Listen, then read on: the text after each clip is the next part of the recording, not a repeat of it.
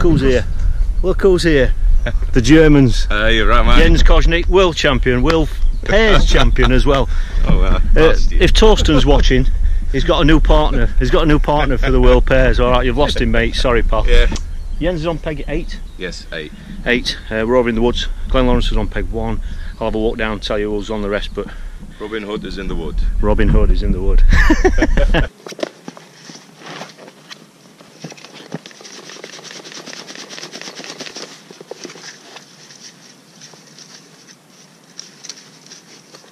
Right, it's just 10 minutes before the off. I'm on peg 7. I've got Jens on my right on peg 8. He's not going to fish a pole today, he's just going to fish a feeder. On my left is Andy Renton, match organiser. I think he's put a pole up as well, so I'm going to keep my eye on that. Very simple bait trick. Ground bait, common special G that you've seen. Got some dead reds, some chopped worm, got some red maggots, and that's basically it. Really, really simple. 3-rod approach. I've got a 3.6 metre. That's a 12-foot S-class. Nice little helicopter rig. I'm going to fish that at 50 metres. Then got the 3.3 metre, which is 11-foot S-class.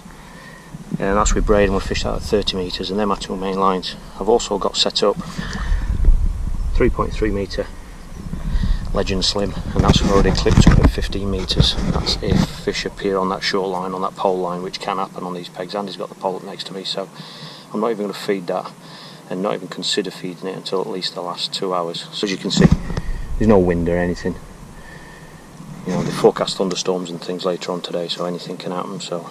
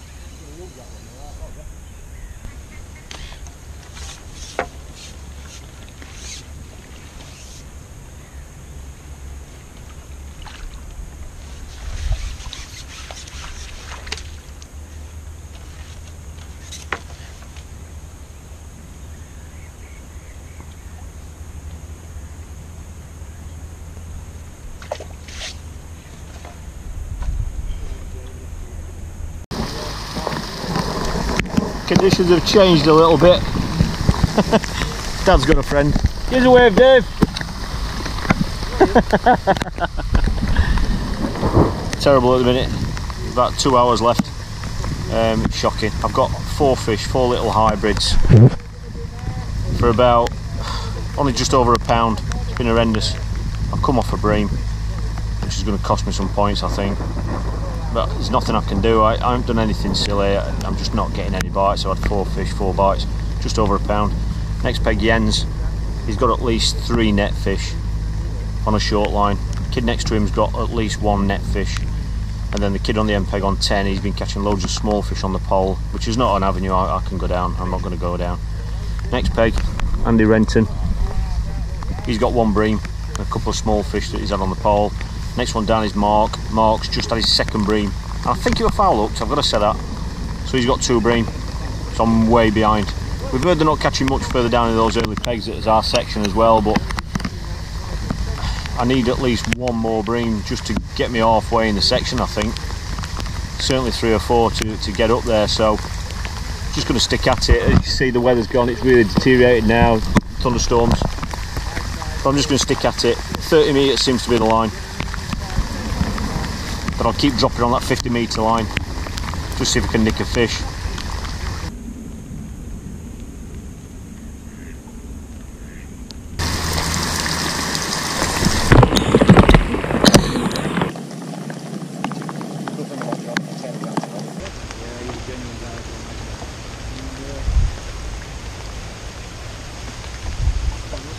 It's all covered up more than up, man.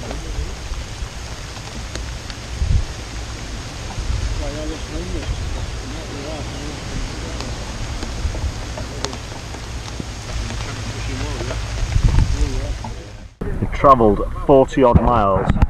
There they go, lads. Here's a wave. Look at that. 40 odd miles they've come just to come and say hello. My dad needs to bring more flasks with them, I think.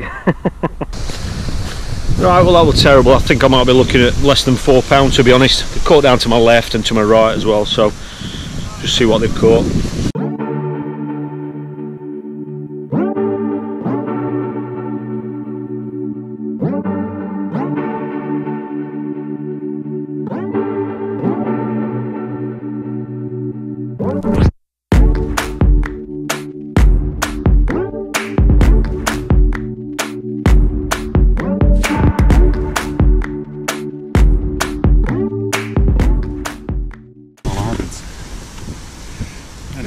Wasn't it? Huh? Look at that, lovely busy days fishing. If you think God's shining down on you, how about this? During that storm what you saw, look at this. Neil has fished there. That landed next to him. That's what that storm was like. He's claiming it landed, it hit his shoulder on the way down and then went in, but there you go. It could be his festival. I hate doing these vlogs the day after a disaster. Oh, as you've just seen, I've weighed absolutely unbelievable. I've beat one person in the section. I can't believe it even now. The reason I didn't do this vlog on the way home last night was A, because Dad was with me, and B, I needed to shake it off as quick as possible. That's the worst result I've had in a long, long time. Still don't quite know what went wrong. I mean, the only key angler there, well, I've seen different things in the whole section, every peg really, so, you know, I can't really put it down to one thing. The key detail for me was those pegs there. It was a hard few pegs through from, you know, probably 4, 5, 6, 7, 8. They were hard, and a lot of people expected them to be hard, the lads that know the venue well. But the key for me is that I've caught 8 fish and only weighed £3 odd. 8 fish there, fishing the way that I've fished, with worm and that mix that I've used on the lines that I've fished. The weight should have been quite a lot more than that. It should have been at least, you know, 9, 10, 11, 12 pound. So my biggest concern was the size of fish. I don't know why that is. When it's happened before on there, it's been because the mix has been wrong, and you know, I'm not alone in that opinion. So anyway, I just had to check it off, and that's why I'm doing this now. I've caught at I've fished 30 and 50 metres. The 50 metre line's been a waste of time. I've caught all my fish at 30 metres. I've just not had any pattern at all day until the last 30 minutes. With 30 minutes to go, I've got on my 30 metre line again, like I'd done for numerous occasions throughout the match.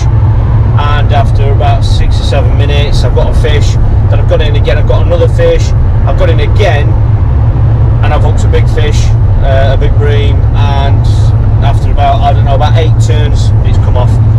I pulled out, it felt foul up straight away as soon as I hooked it, but obviously I was hoping I could land it, but I've come off that.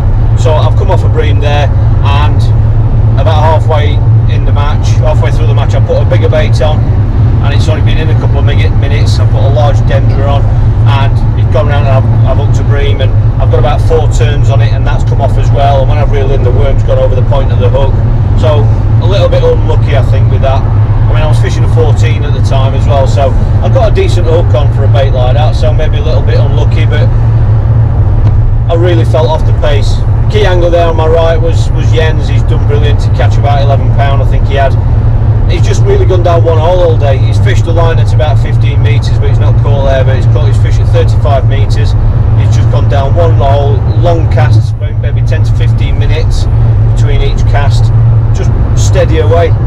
I don't like fishing like that. I can fish like that, and on certain venues I will fish like that. I couldn't do it yesterday. I felt the peg was worth more, and I'm a little bit baffled by it, to be honest. Yeah, I got it wrong, but I didn't get it that wrong. So yeah, really just got to shake it off. Just got to shake it off. 2 more days of fishing left, so that's put me on 9 points, which is terrible. It's horrendous. I beat one person in the section, and ironically, the one person who's beat me, he's only had 1 fish, and it was nearly £2. So again, that goes back to my point about, you know, my 8 fish only weighing £3. Something I think's been wrong there, but you know, maybe it's something that way I fed. I don't know. So that's it. I've got to shake it off now. 2 more days fishing now. That's put me out of the contention to win the festival, and you know, I've really got 2 open matches to look forward to now.